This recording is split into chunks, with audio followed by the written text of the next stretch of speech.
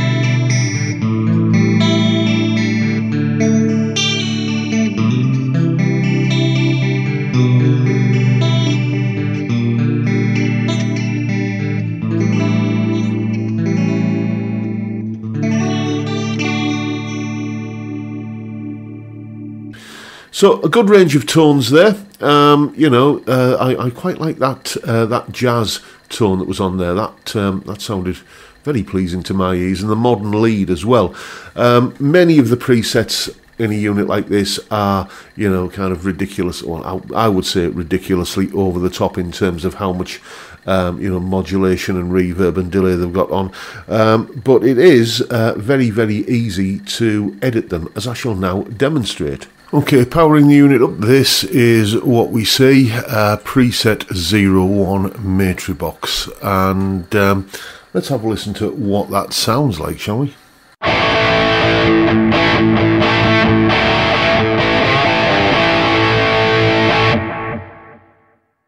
So a big overdriven, distorted, dirty guitar tone with perhaps a little bit too much delay on for my liking.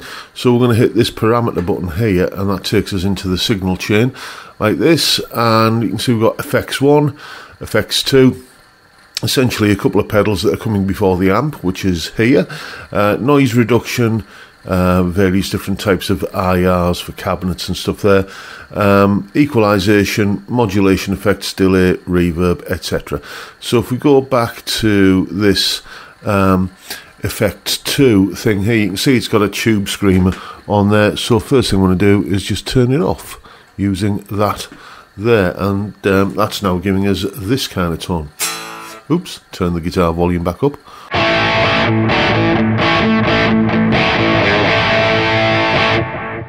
Okay, that's getting more towards my idea of a nice crunchy tone, but we're going to just go in and have a look at the amp as well. So I'm going to have to kind of get my finger in the way here, I'm sorry. We're just going to scroll through the different amps available. You can see we've got Engel, and if I come in from this angle maybe, yeah, it's a bit better, isn't it? What else have we got here? Brit 800, yes. JCM 800, let's see what that's sounding like.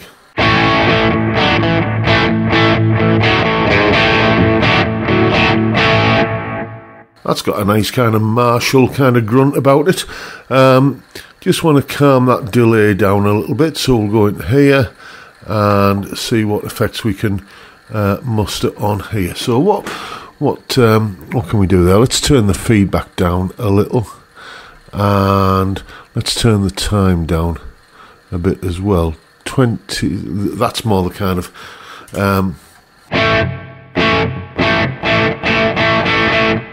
yeah, that's just a kind of nice thickener of a delay sound.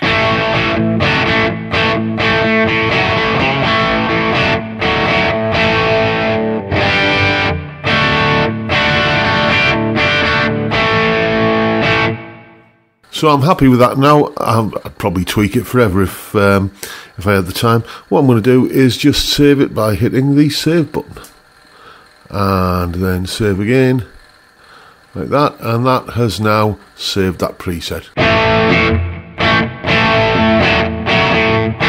And if I use the 2 foot switches, which are out of shot here, to go up to this one, preset 02, and then back to where I was on preset 01. It's remembered my settings. So, you know, it is a question of staring and squinting into a screen and everything, but it is fairly intuitive, I suppose. It's about as good as you're ever going to get on a system like this or on an interface like this. Personally, my preference is just to have some knobs to turn. Always has been, always will be, but I could live with this interface rather than, you know, scrolling through menus and all of that kind of stuff. So yeah, I'm going to say that this is a fairly intuitive thing to edit, and I've got to tell you, I'm quite enjoying this kind of sound as well.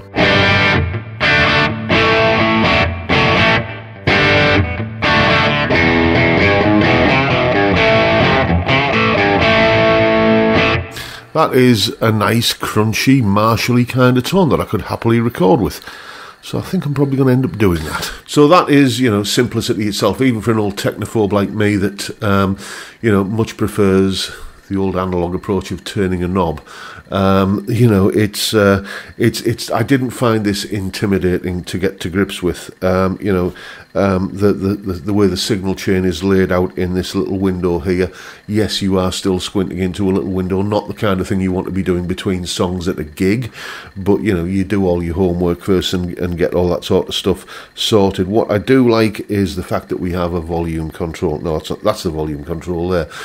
So you don't have to you know, kind of scroll through things and use up and down arrows and that kind of thing if you just want to kind of adjust the volume quickly. One of the other aces up its sleeve that this unit has is that you can also use it to record your guitar to your PC. You know, which is a nice little bonus. So let's have a little bit of a look at how you do that. Now, to run it as a recording interface, you've got this USB-C cable, you plug that into there, and then what I've got here is I've just got like a little stereo audio cable. No, it's the power cable. Where's the stereo audio cable gone to? Bear with me. It's around somewhere. Here it is. There we go. That was the power cable. Stereo audio cable. I ran that into the headphones out socket, and then the other end of that is going into the auxiliary in on my powered monitors there. And once you've got all the kind of hardware elements of it hooked up like that, you need to kind of think about how you're going to basically get it connecting and kind of talking to your computer, and that is what's coming next. Okay, this is Reaper, my go-to recording software, DAW or DAW or whatever you want to call it. And usually when I'm recording into this software, I'm using the Behringer Euphoria interface. Cheap and cheerful little interface. And it's always just worked fine for me, so that's what I use. That little device runs on the ASIO audio system, audio stream input output, but the Sonicake Matribox doesn't. So we need to change a setting, and basically wherever the settings relevant menu is on in your DAW, mine is well, you've just seen where it is in Reaper. You go to there and you change the audio system from ASIO to WASAPI, and you can see now this little dialogue down here tells me that my input device is Matribox audio and my speakers are Matribox audio. So I'm just going to OK that. I've got this track here armed to record, and because we get a stereo output from the Matribox, I make sure that as you can see there, I've got the stereo inputs going into that track there. So all being well, I should now be able to pick up my guitar and record some audio onto that track. Let's see if that works. Hopefully everything is fine. So we'll just hit record up here and see what we get.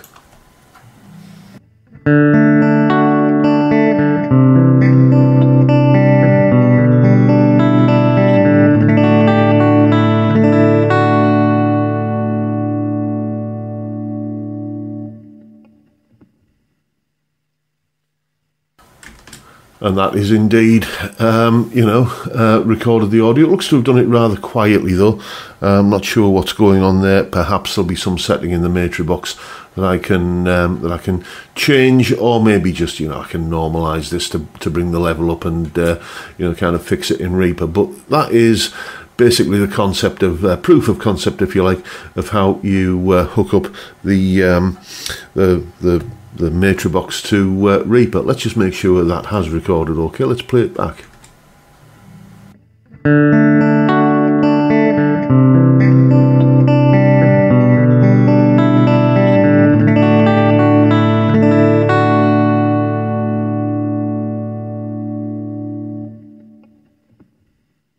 Yep, that seems to have worked. As you can probably tell from listening to that, I need to cut my fingernails. But that is, as I say, how it all hooks up for recording purposes. And there you have it. I haven't looked at the drum machine or anything like that, or the looper or anything like that on here, because basically that's not really... I find that all of the drum boxes and stuff in these kind of things are all pretty much of a muchness. You've heard one, you've heard them all. And, the looper function, it's just going to be a looper, isn't it? And I've done videos on those in the past. But in terms of the tones, that's what we're really interested in with a little unit like this, and I think it acquits itself reasonably well. One thing I will say is that when I was playing some of those samples that you heard earlier, it sounded really good when I was playing it, when I was actually playing it, but then when I listened to the recording back, it just had a little bit of a sheen of syntheticness, if there is such a word, to it. And I've noticed that before sometimes with these kind of modelers come interfaces. I noticed it a little bit with the the New X Mighty plug. I seem to recall, and that Moa P1 Prime suffered from a little bit from that as well. But that's just my experience. Your mileage may vary. Coming up on Sunday, I'm going to be using this little piece of kit here to put together a full track. All the guitar tones and everything will be generated via this little piece of kit here, so we can see what these sounds sound like when we put them into a mix with you know, bass and drums and all that sort of stuff. But that is coming up on Sunday, and that is very much the video for today. I want to say a massive thank you to Craig for the extended loan of this little bit of kit. Thank you, Craig, and thank you for watching. Hope you've enjoyed the video, and if that's the case, please hit the subscribe button and the notification bell if you haven't already done so, and why not drop me a like as well while you're at it. Don't forget the live stream every Friday, 5 PM UK time, where we drink beer and talk about music and guitars and a whole range of other things. Great way to kick off the weekend. I'd love to see you there if you can make it. But for now, I'll bid you all a good day and say thank you very much for your time. Thanks for watching. Look after yourselves, folks. Stay well, stay safe, and above all, stay sane. Bye for now.